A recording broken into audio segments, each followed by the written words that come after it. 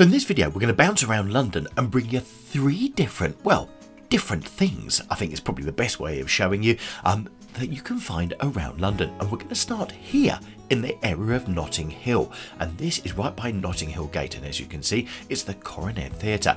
And right outside on the drains, they've actually put some prose, which has been written by Margaret Drabble back in 2004. And what it reads is, "Behold the glittering coronet of diamonds, tears and dreams." So it just goes to prove not only when you're in London do you need to look up to make sure that you see everything, but you also may need to make sure as well you look down, because you never know when the humble manhole might be something you need to have a good look at. Right, here comes our second one. Now this is the Temple Bar, and it was a principal ceremonial entrance to the City of London from the City of Westminster. In the Middle Ages, London expanded city jurisdiction beyond its walls to gates, and these were called bars, which were erected across thoroughfares. Now, to the west of the City of London, the bar was located to the area known as Temple. Temple Bar was situated on the Royal Historic Ceremonial route from the Tower of London to the Palace of Westminster, the two chief residences of medieval English monarchs, and from the Palace of Westminster to St Paul's Cathedral. Now that's where this is right now, which you're looking at. Now, the road east of the bar within the city was Fleet Street, while the road to the west in Westminster was the Strand. So there are two other ones which we'll cover in later videos.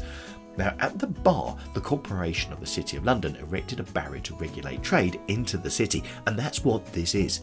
In the 19th century, the Royal Courts of Justice were located to its north, having been moved from Westminster Hall. To its south is Temple Church, along with the Inner Temple and Middle Temple Inns of Court, which we've covered some of the Temple Inns already on other videos.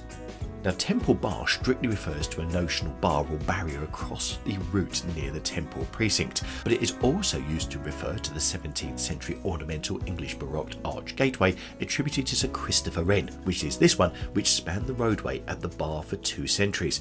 And after Wren's gateway was removed in 1878, the Temple Bar Memorial, topped by a dragon symbol of London and containing statues of Queen Victoria and Edward VII, was erected to mark the location. Now, Wren's archway was preserved and re-erected in 2004 in the city in the redeveloped Paternoster Square, which of course is right next to St Paul's Cathedral.